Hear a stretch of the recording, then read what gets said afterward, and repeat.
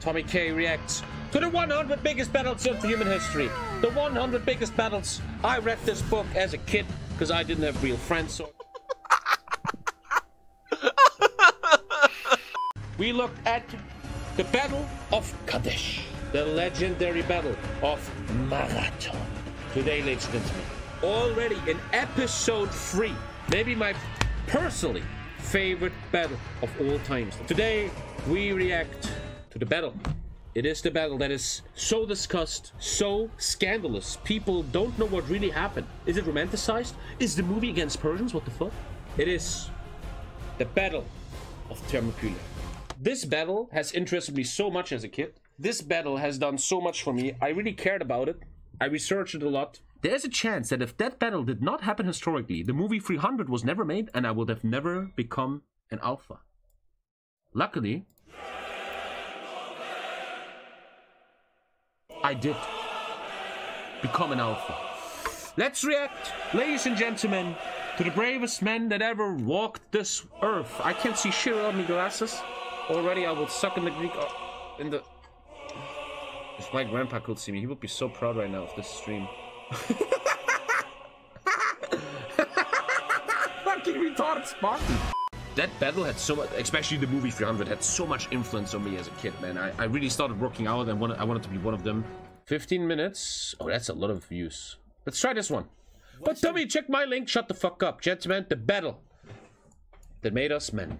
Democracy traces its roots to ancient Greece, a land of squabbling city-states. Amongst these warring city-states arose Athens, a group of men who had a funny idea. Citizens should get a say in who exactly got to rule them. Though initially imperfect in its implementation, that idea has since evolved to the free democratic nations most of us live in today. But it could all have been lost to a single moment in history. Hello and welcome to another episode of the Infographic Show. Today, we're taking a look at another of the great battles in history, the Battle of Thermopylae. I remember, man, I was really big fan of that fight, and I was such a fan of the battle that I actually planned. I wanted to go to Sparta so I could kneel in front of the statue. I was like 18 years old, man. I was a fucking weird kid like you guys.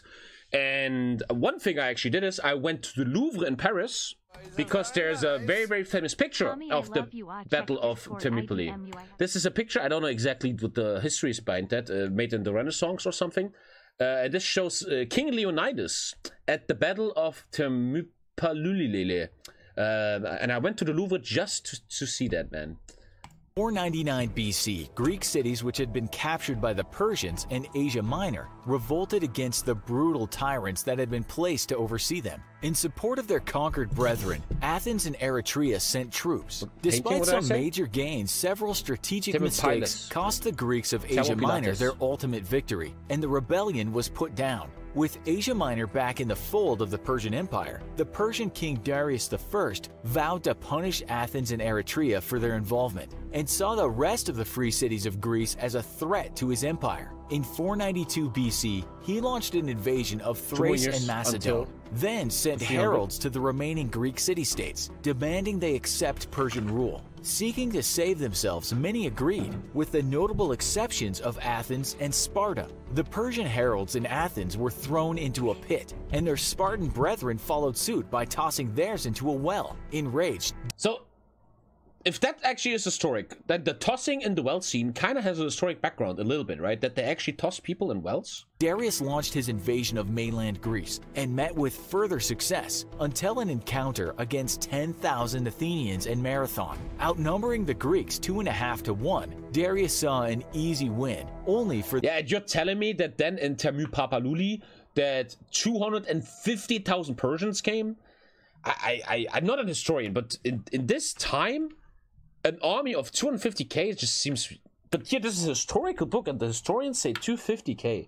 I don't for the Athenians to achieve a dramatic victory and force Darius to retreat. Nursing a very wounded ego, Darius planned an imminent reinvasion with plans to raze Athens to the ground. But internal politics delayed these plans and Darius died of old age. Seeking to avenge the pride of his dead father, Xerxes prepared for a decisive campaign to end Greek independence forever. Remembering well the lessons at Marathon, Xerxes took his giant at this time, but how do you move 250k? How do you fucking give them enough water and food. That's what, man? To build a sizable force. That seems Though impossible. some historical accounts tell of a force of up to 2.5 million.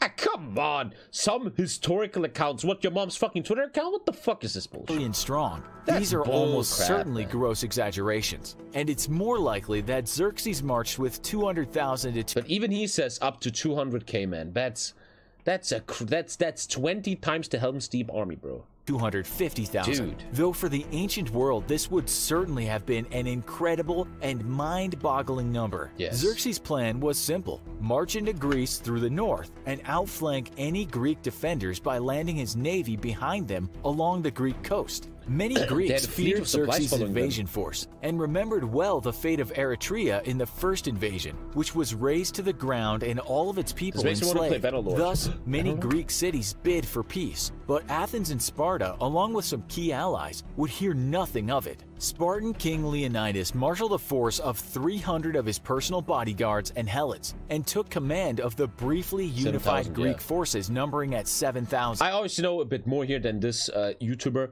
The reason that it was only 300 is that during the time of this battle, there was a certain festival in Sparta called the Kanaya, where you are not allowed to anger the gods. You cannot go to war during that time. So Leonidas was like, that probably really happened. It looks historically like this happened, which is why King Leonidas was the greatest alpha chat ever. He said, oh man, I still want to fight. So these 300, they're just my bodyguards. They're just my bodyguards, man. And that's why the number of the 300 came along, man.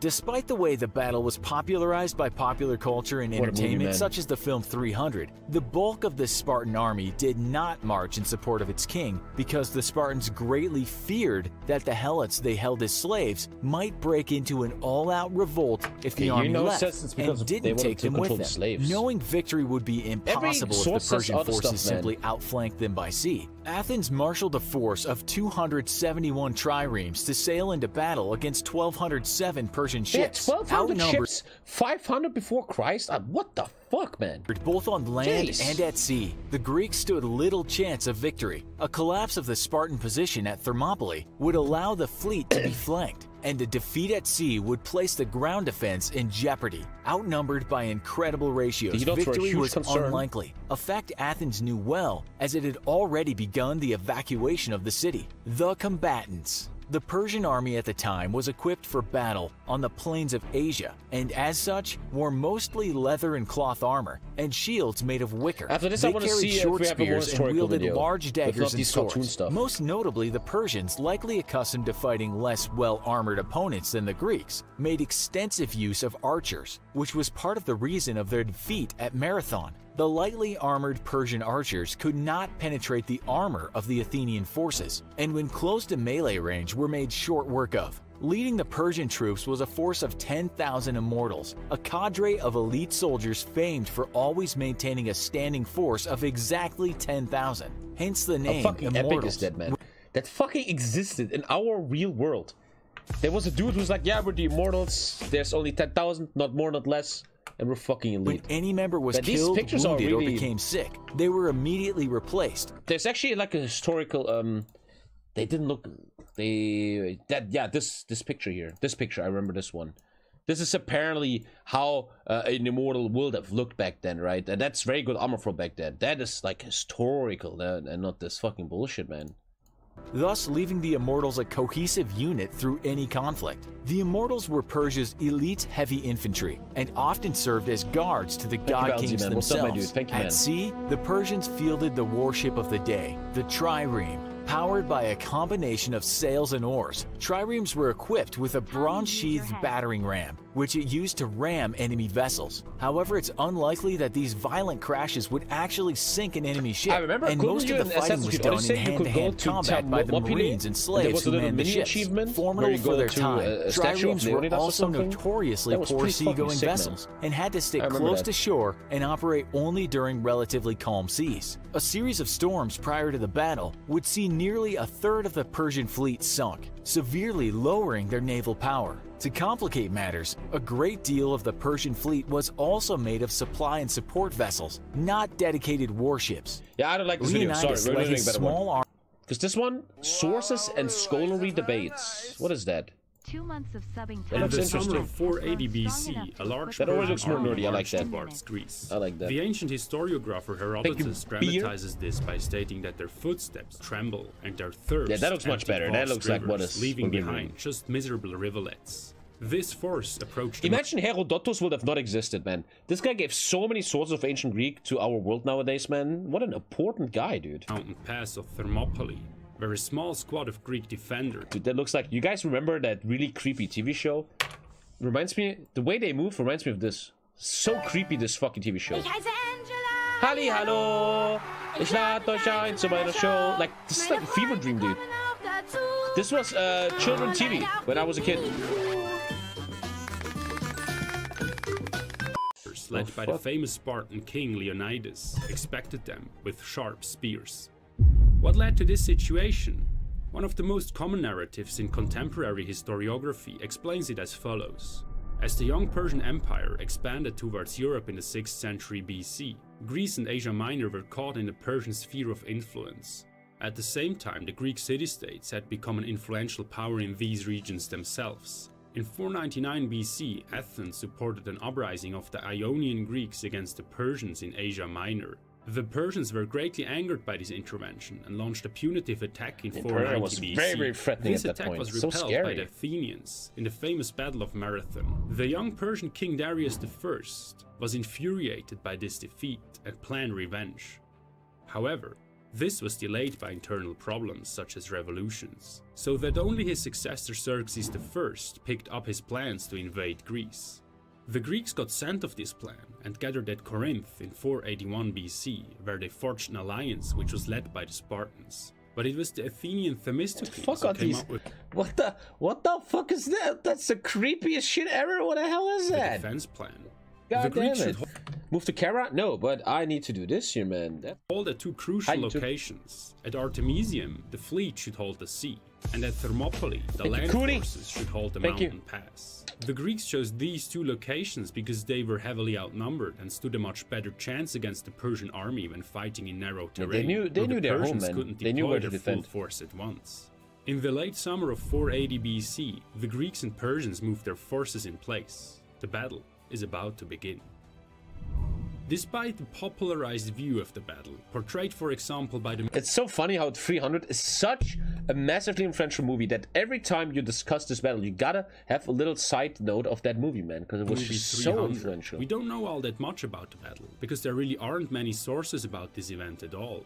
In fact, there are only 3 main sources, and they present a bunch of problems. Firstly, there is some archaeological evidence, such as the base of a statue containing a short inscription, a funerary epitaph, and a few Persian arrowheads. Secondly, there's some purely linguistic evidence, and a variety of ancient authors such as Plutarch or Cicero who briefly mention the event. And He actually wrote that in Umbra enim prole blah blah blah blah.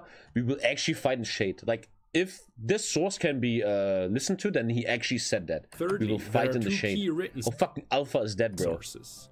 One by the historian You can't even talk to that one girl in your class. This guy's like, I'm gonna find the shade, you fucker. Diodorus of Sicily, who wrote more than 300 years after the battle. And finally by Herodotus, who provides the most extensive account.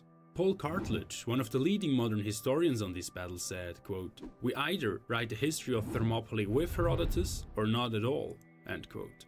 However, Herodotus' account must be read Battle with that care. changed the world. Some historians criticized him extensively because he included in his book such peculiar things as gold-digging ants, or the description of ancient Egyptian ships, which were thought to be technologically impossible to build at the time. He's been described as a teller of fairy tales by some. Recently, however, I'm not really into that, but if you study history, especially ancient history, you probably spent a lot of time with Herodotus.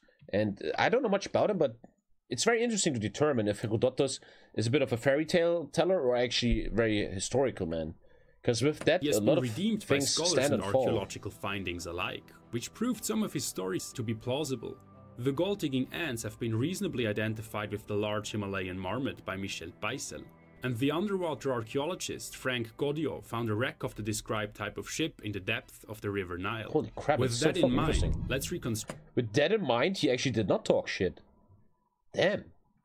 Herodotus actually very truthful the guy. events about the Battle of Thermopylae. The approaching Persians set up their camp on the northern side of the pass, while the Greeks expected them on the southern end, standing in the narrowest part of the pass. According to Herodotus, Xerxes first sent his archers against the united Greeks.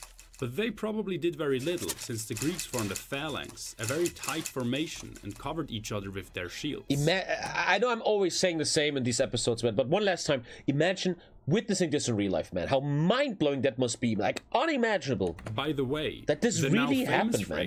That always blows my mind. I don't know if I sound like a weed guy here. The 300 movie as well, was actually already mentioned frequently in antiquity by writers such as Cicero or Plutarch.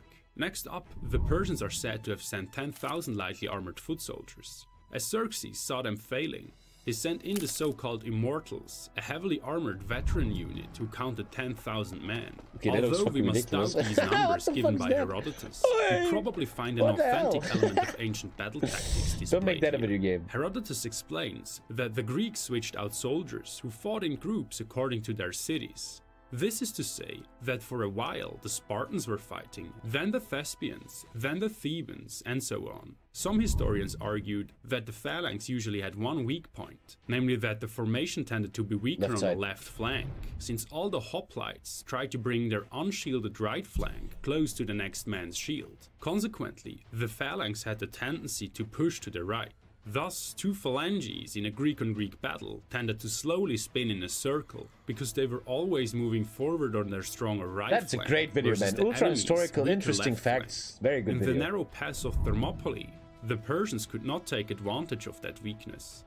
On the second day, Xerxes is said to have sent his men again, hoping that the Greeks were now burned out. But his forces were repelled again. Imagine how Xerxes must have felt there, man. You have this mega army and you just get shit on. Century, the Battle of Thermopylae is portrayed as a fight of a handful of Greeks against millions of Persians.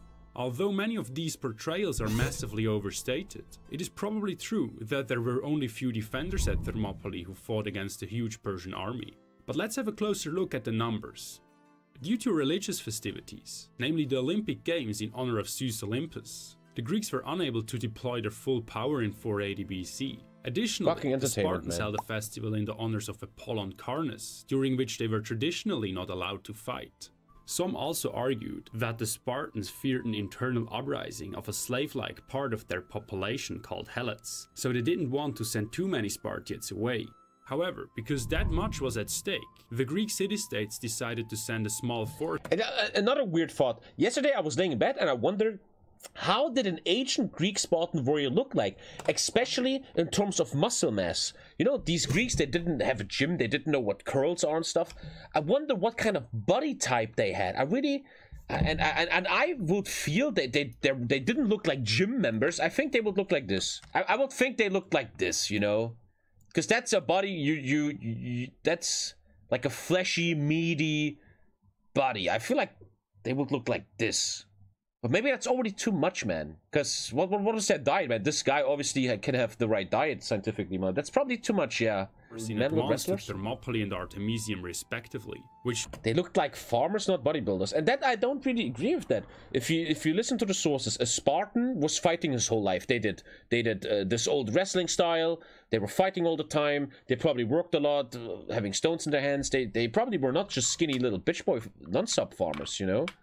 Closer to like Bruce Lee. That probably, man, but you see what an interesting question that is, right? Should delay the and you never know the right answer, but you're probably right, yeah. Arrive after the religious festivals. A bit more skinny According and stuff. to Herodotus, the Spartan forces but not consisted a lot of fat, of Hippeis, the traditional bodyguard of a Spartan king. These are the famous 300. They were accompanied by about 1,000 perioikoi, lower class but free citizens. In addition, there were probably 1,000 helots, unfree people. Paul Cartledge suggests this still only made approximately 16% of Sparta's full strength. Leonidas left Sparta with this small force, but he gathered many other Greeks along the way. Mantineans, Corinthians and Thebans, to name but a few. In total, Herodotus lists at least 4,700 Greeks from other city-states. This makes a total of approximately 7,000 Greeks. And Herodotus is such an important human being, seems perfectly reasonable. Herodotus estimates that there were 2.5 million soldiers and the same number of support personnel on the Persian side. This is not only improbable, but impossible. Yeah. 2.5 million soldiers would have been 14 to 29% of all Persian men. As an agricultural society, the Persians could never have afforded to send so many men away. As a comparison, Germany deployed about 16% of its men in the Second World War at any given time. More recent estimates reach from 50,000 Persians to 250,000 50 to 250 is a very wide range though, man. Based on the logistical capabilities of the Persians. Still, the Persians did outmatch the Greeks by quite a significant margin. However, despite their numbers, the Persians did not find any way to break through. But right at this moment, a Greek traitor by the name Ephialtes told the Persians about a small narrow mountain pass, which let them outflank. How true is that? Maybe they just lost? Or did that really happen? But you hear that so often. Ephialtes also means traitor in Greek, which sounds a bit fantastic, right? Associated among the Greeks as the stereotypical traitor. I know, his name was Ephialtes, and then that turned to the word traitor. The literal translation of Ephialtes is a nightmare, which is very telling by itself. Leonidas had to face a difficult decision. Should he retreat or hold his ground? At dawn of the third day, Giga Alpha the Greeks chat were in history, almost encircled. Leonidas summoned a council of... Because that's the point. Even whatever is true here, it looks like Leonidas did what he had to do and died with his men and forced countrymen. And I remember reading, maybe he's going to talk about this for a second, Leonidas died actually very early in the battle, and the Persians took his body. But after a while, the Greeks managed to get his body back, like his arm was cut off and all that shit. I read that somewhere. I remember in the Louvre, I had this thing looking at the thing, and I had this thing looking at the thing. In the Louvre, you have like a guide, right? And they said something about that he died early and they fought to get his body back. They left right before the Persians completed the encirclement. Leonidas must have been aware of the fact that this was his last chance to leave and to save himself and his men. Nevertheless, he stayed at the pass, and according to Herodotus, about 2,000 soldiers stayed behind to fight and die with him. Up to this day, it is a conundrum for historians why Leonidas didn't retreat.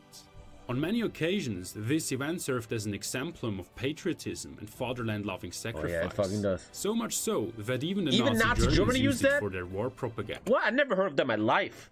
They used the 300 Spartans? Hermann Göring, for example, used the analogy to Leonidas' deeds to tell the soldiers fighting at the Battle of Stalingrad in 1942-1943, who were also encircled by the Red Army. Oh, I didn't know that. That's... oh god, no step back. The problem here is you're not protecting your homeland, man. You're actually invading someone where Leonidas was literally protecting his home. Spartans did. Let us have a look at the most common scholarly... But Tommy, don't fucking dare, man. Why Leonidas stayed. The first and rarest view is that the Spartans consulted the Oracle of Delphi before the battle. Dude, the Oracle is so interesting. There's this massive episode from Joe Rogan where he has an old historian there, and it's so interesting that the Oracle of Delphi was probably just a group of people that gave away mushrooms. Fermented mushrooms that would lead to hallucinogenics. They would make a potion out of that, give it to world leaders and themselves, and people would fucking trip out. And back then they didn't know what physiopharmaca, etc. is. They didn't understand this shit, so they were like, wow, holy shit, I just saw God. That makes so much sense to me, man. It prophesied that the Spartan king would have to die. According to this view, origin of most religions even, yeah. in this and chose only Spartans with a son to accompany him. Historian Paul Cartledge suggests that his belief in the oracle might indeed have been firm enough to make him stay. The usual counter-argument to this view is that the prophecies were most likely only created after a certain event had already happened. Another explanation, which has been considered by scholars, is that the Spartan law forbade them to retreat. Yet this has been largely debunked, for example by Anushka Alberts. No such law is actually documented. Some try to link this to the epitaph of Simonides, in which it says, quote, "Go tell the Spartans, passerby, we lie here, obedient to their words," end quote.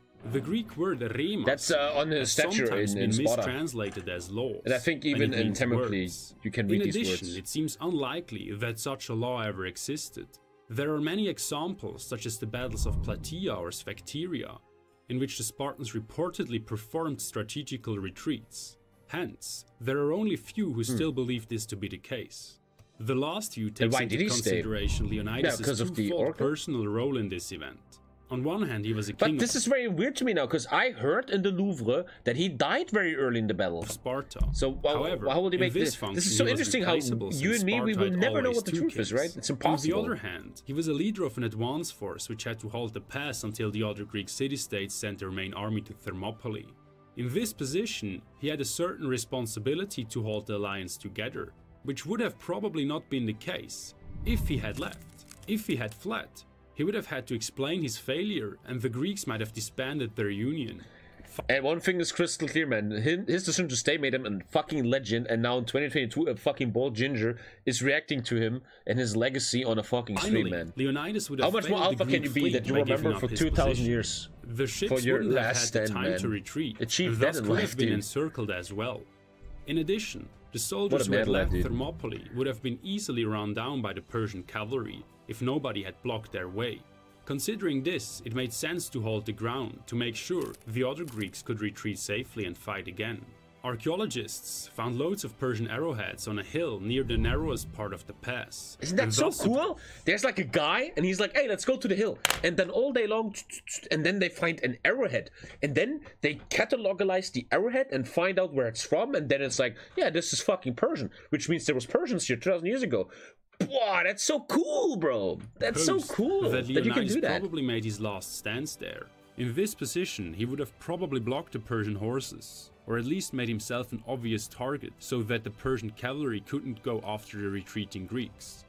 After the Persians had slayed the last defenders, their way was free. The Persians entered the Greek mainland and sacked various cities. But then this massive battle, which we're talking about next time, happened. Yeah, where they got shit on, bro. It was only at the Battle of Plataea and the Battle of Salamis that the Greek right. This is episode 4, finally guys. were able to avert the Persian invasion. And they just got smashed, bro. That was episode 3 of Tommy reacts to the biggest battles of human history. Interesting what comes next. Salamis and Plataea. Oh, on your man!